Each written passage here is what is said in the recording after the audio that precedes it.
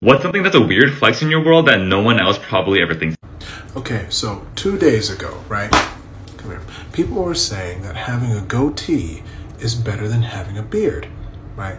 And I was saying that for people who have beards, they will agree that having a beard is 1,000 times better than having a goatee, just personally, right? And so I told people that if you want to help grow a beard better, you can use avocado oil mixed with peppermint oil, right? It helps the dormant hair follicles really grow out so you can see the full potential of your beard. And the avocado oil helps reduce acne like a lot. So I was saying that you can use those two and it's really healthy for your face. Well, I didn't say the measurements of it because I didn't think to do that at the time. So people kept asking me what were the measurements. And then one of my favorite rappers contacted me and said, "Hey, would this work on like head hair? Like if you were losing head hair, like would this help, fix receding hairlines?" I'm like, "Well, I don't really know if it would." But then he offered me money to give him the exact measurements. I'm not going to ask for any money. I'll just tell everybody right now for free.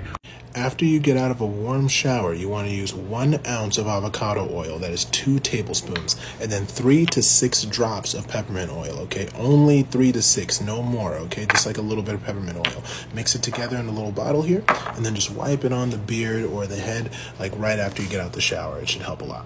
And brushing your beard will help connect it.